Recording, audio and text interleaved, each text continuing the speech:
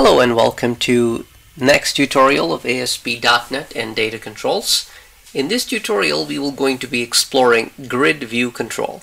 GridView control is one of the controls that allow you to not only display the data in grid but also allows you to update the data, delete the data, and do some of the other operations on the data. So let me grab the GridView control and drop it on the form and link it up to the SQL data source.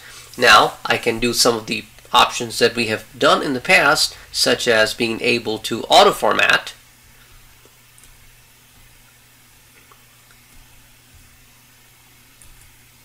being able to enable paging, and these are some of the options that we have done before.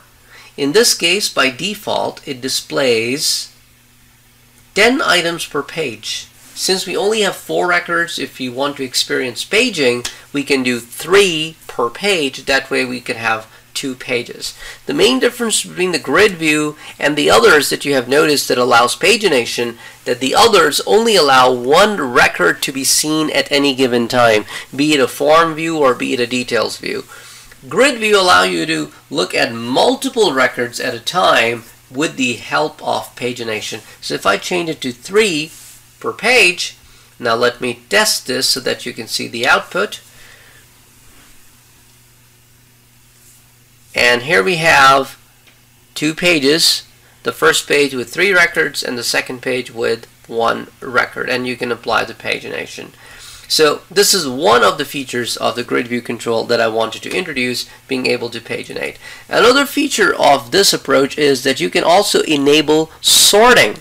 So let me turn that feature on and let's try that feature.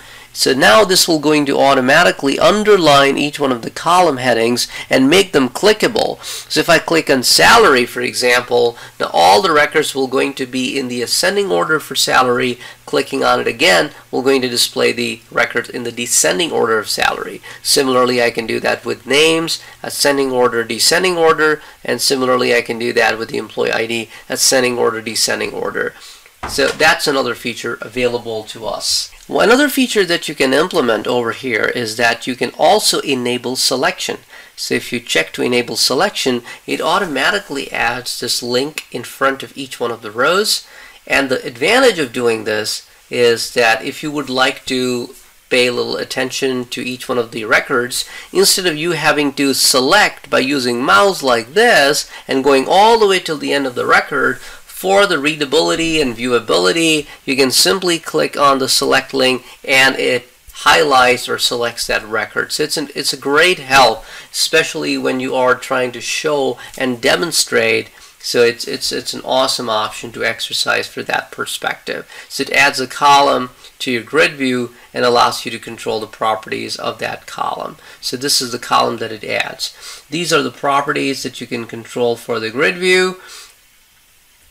And let's add more properties to this grid view by simply going under the add new column. The reason I'm going through this approach, if you are working with different editions of Visual Studio, you may see certain options available right over here and certain options may not be available right over here. So for the sake of simplicity, and the option that I'm exercising is available in all versions of Visual Studio, I'll simply click on add new column. So add new column allows me to add a column which doesn't already is part of this control. If I want to add a column that is part of this control, then I will be going under edit columns versus add new column. So when I go under edit column, here I have a predefined command field called edit, update, and cancel. And here I have my controls, the dynamic fields that are currently listed on my grid. So I can click on either one of them and it will going to load the properties of that item, and then I can work with the properties of that item. So for now I would like to simply add this one. So if I would like to work with the properties of the items, I need to first of all add them under selected fields. Only then I can click on them and work with it. So as you have noticed, we have a select over here. We can control the properties of select. Currently it is showing as a link. I have an option of changing it to an image. I have an option of changing it into a button, so that allows me to customize it a little bit.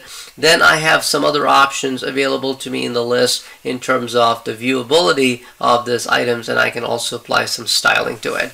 Similarly, here is my edit, update, and cancel. This will going to give me multiple options, so therefore that's why you see there's multiple text. The type in which it will be displayed will be link by default, but once again I can change it to a button approach, or I can change it to an image approach. And I have the text for each one of those links that will going to show up on the grid view, and some of the other properties are exactly the same as before. Before we explore this any further, let's click OK here, and this will going to bring up the edit link, and let's try to test this.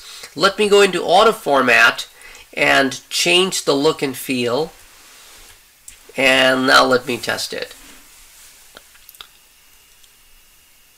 So here you get an edit button, edit link. The moment you click on the edit link, notice the entire row has text boxes showing up for the last two fields, but not for the first field, which is the primary key in my table. I'll show you why it is not showing it for the first one, but before we do that, if I were to update any of these fields and click update, my page will currently fail, and it's going to give me an error message because I still have not configured my SQL data source to handle the update operation. It can only handle the select operation for now.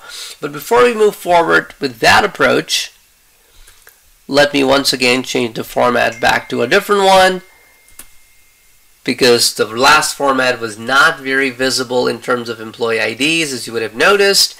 And now I will show you why employee ID is being displayed in read-only format. So let me switch over to edit columns. Let me click on employee ID, and here I have a read-only property for employee ID because it's a primary key set to true. So whenever I will try to edit and update the data, all other data items will be updatable by default except for this one item. Similarly, employee name, if you notice, the read-only property is set to false, and so is same is true for salary. Read-only property is set to false. Now let's click OK here, and that was the reason the employee ID was coming out as read-only. And now let's configure our SQL data source so that we can successfully update the fields. So let's click on SQL data source, and let's scroll down in the properties window, and you're going to find a property called update query.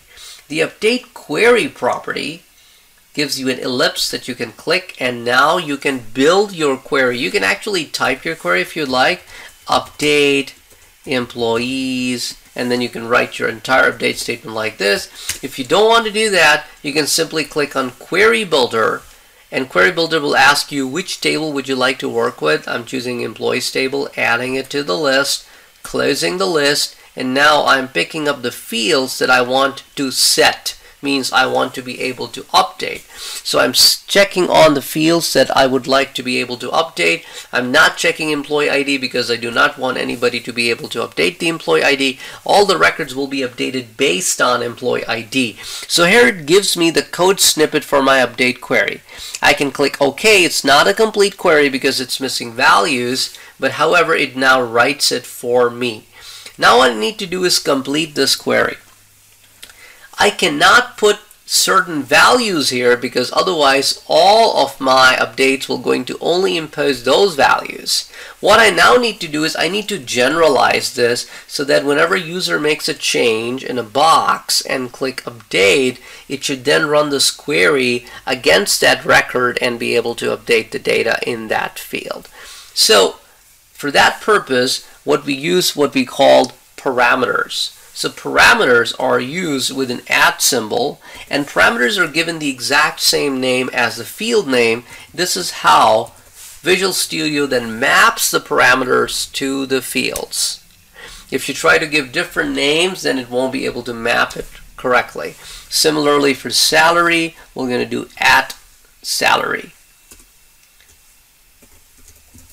Now I need to be writing my where clause, otherwise all my employee names and all my salaries will going to be set to that value. So I'm going to be doing my filter over here with the where clause, and my filter is based on my employee ID field. Once again, I'm going to use a parameterized name of employee ID with an @ symbol. So I've added these parameters. Since I do not know the names of the controls that comes forward whenever I click the edit button, they are text boxes, but we don't know the underlying names, we take the parameterized approach. Now, one last step, or two last steps needed to be done. First of all, I need to refresh parameters. So all these parameters are now registered with the query, and now it can do the mapping. The second thing I need to do is, for each one of these parameters, I need to be able to set a property, which is convert empty string to null to false. Otherwise, what happens sometimes is when you click an update, so any of the fields that you're not updating will going to be set to null, because it passes an empty string for that particular field. So that is why we are only want to update those fields for which the user provides a value. All of the fields should remain with their initial value. We'll try to do the same for the salary field as well. Okay. And now we will going to click OK here, and this has set up our SQL data source to receive an update query. We're now going to run it in a web browser, and now you will be able to click the edit option and be able to get the text boxes.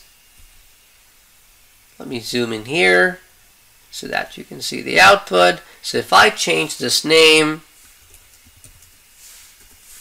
and press update, here you go, the name has now been changed. Similarly, if I click on one of these salaries and I want to update the salary and click update, the salary gets updated. Or if I want to update both fields,